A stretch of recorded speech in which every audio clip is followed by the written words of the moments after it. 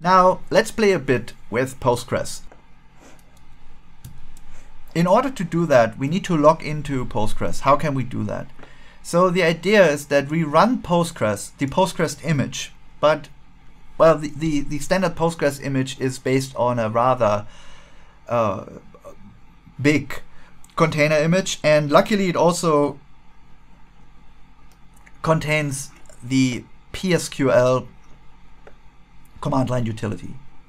So if you are a bit familiar with the PSQL Postgres command line utility, you know that you can pass it a host and a username, and you also have to provide a password.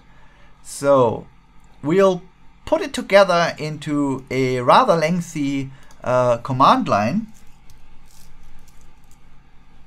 command, which will be kubectl run container name Postgres interactive mode with a TTY using the image Postgres 12.2. Well, we don't want to restart it, and we want to create an environment variable. Well, you could, you know, tamper with secrets here, but I mean, in this case, I'm using the password. For production use, it's not wise to use a password in a command line, because then you'll have it in a command line utility, a command line history, and you'll have to delete the history then, which is not what you want. So there are alternatives to that, but for us, here's okay, good enough.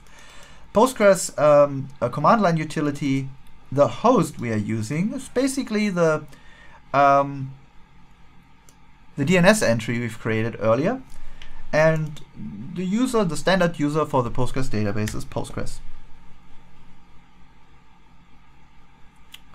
So we're now connected from the pod named PSQL with our stateful set.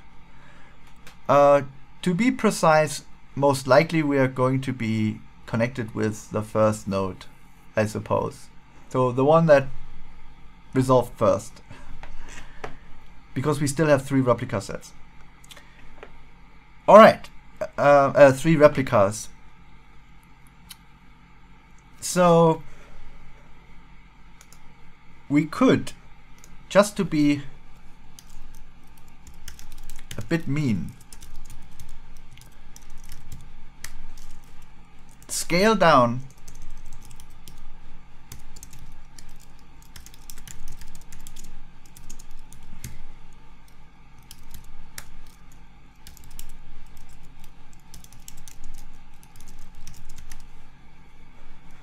the replica set, which you can see now is terminating the pods in reverse sequence, stateful set 2, stateful set 1.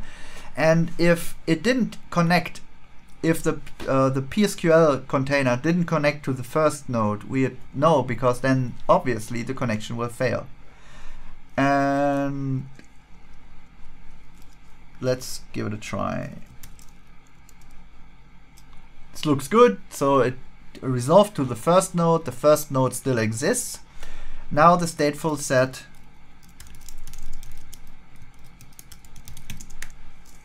has only 1 node. So scaling out, scaling down, easy. But in case of Postgres, in order to make sense of the cluster, in order to deal with a leader election, you'll have to add a lot more brain and thoughts and problem solving and architecture and cluster monitoring and setting up the replication.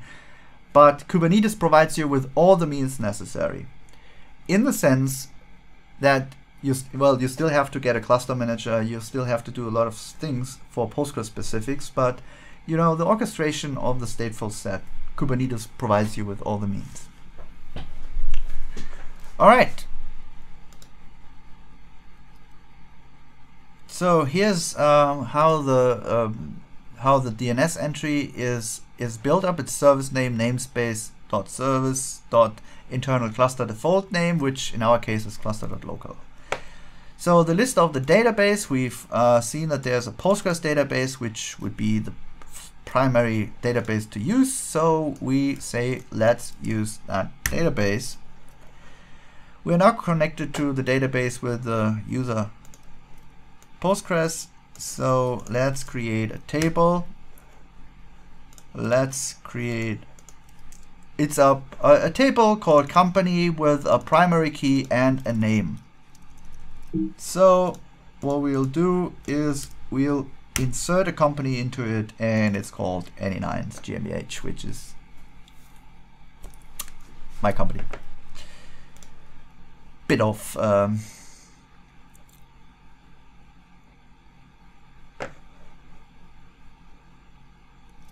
self-promotion here. All right, so we can quit Postgres as we've done our job, and we are now deleting the pod PSQL. Let's poke the stateful set. So we've created stateful set. Let's disturb it a bit. So here we have the pods of the stateful set, and what we now do is we kill the pod of the stateful set, which is where the database is running. So let's observe what's happening. There's a new container being created immediately, and it's running again, which means that in less than a minute, maybe in less than 30 seconds, I don't know, I didn't count the seconds, but we've recovered a failed database. So it would be interesting to see whether our data is still there. So let's log into the database again. Let's use the Postgres, and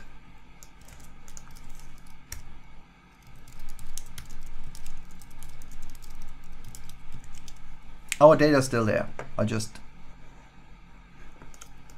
found a little spelling mistake here. All right, so as we can see, the persistent volume stored the data of the Postgres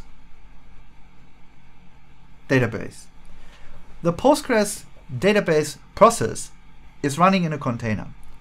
If we delete the pod, or if the pod dies, or if the node where the pod is running dies, Kubernetes will automatically schedule a replacement of the pod. It will have the same identity. It will get the same disk with the same data, so that after the resurrection of the pod, the recreation, so to say, the data will be there. Which means that even with a single database instance, with a single pod, we do have self-healing. I wouldn't call it high availability, because if your entire availability zone dies, then your storage will be affected too, or is unavailable due to network failure or electricity. So if you go deeper into the data centers, you will see they are structured usually into availability zones.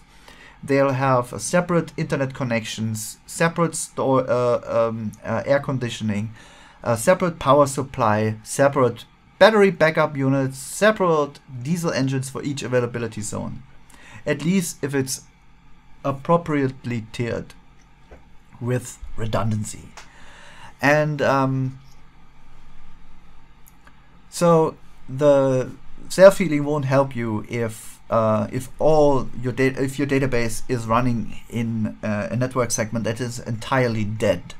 If you have 3 replicas and each replica runs in its own availability zone, then you'd survive a failure of the availability zone.